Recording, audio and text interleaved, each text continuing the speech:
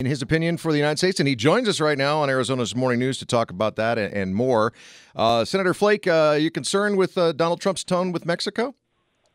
I am concerned with anything that disrupts our trade relationship with Mexico. We benefit significantly as a country and certainly as a state. You know, it's interesting how this is all interwoven, but this talk about, a 20% import tax from Mexico to pay for the wall, which, of course, we need to defend our borders. But at the same time, do we need to start a trade war? It's all a little confusing, isn't it? It is. The 20% import tax would obviously not fly with the WTO. We would violate our agreement there.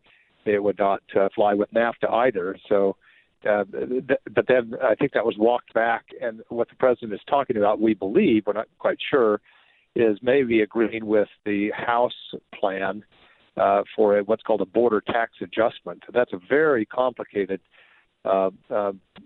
proposal that would have some of the same impact. It would probably be compliant with the WTO, but may not be compliant with NAFTA. So, Senator, last night you were tweeting out some numbers about NAFTA and its effects. What can you tell us about where exports, as far as billions of dollars, are now compared to before NAFTA? Before NAFTA, we were exchanging about $65 billion in goods with Mexico. Now it's up to over $600 billion annually. That's good for both countries. Some people will point to the trade deficit that we have, meaning that we import a little bit more, about $60 billion more than we export.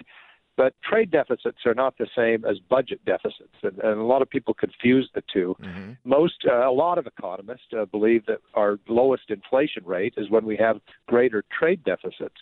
And if you look over time, there's certainly no positive correlation between trade deficits and high unemployment, in this country. So trade deficit, the jury is out. Budget deficits are obviously bad, but our relationship with Mexico benefits both countries. We're talking with Arizona Senator Jeff Flake this morning. I'm a free trade guy. I think it's healthy for our economy to have open and free trade with other countries. But I was also raised by a blue collar guy, and I want to protect American workers. That's kind of like in my core. How do we combine? How do we get those two things together and do both? Well, when you look in a campaign, obviously politicians will point to a shuttered factory, and it's easy to scapegoat free trade. In truth, we're manufacturing about twice what we did in the 1980s in this country, but we're doing so with 1/3 fewer workers. It's because of automation that has happened, mechanization, robotics, and that's going to continue. We've got to deal with that, obviously, and make sure that people are retrained, but we'll never go back to the time when we had, 100 workers on a factory floor where we now just have 10, but it's far more productive.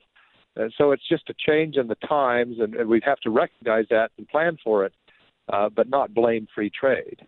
All right, Senator, I appreciate your time this morning. Senator Jeff Flake joining us this morning, 7:48 now at KTAR.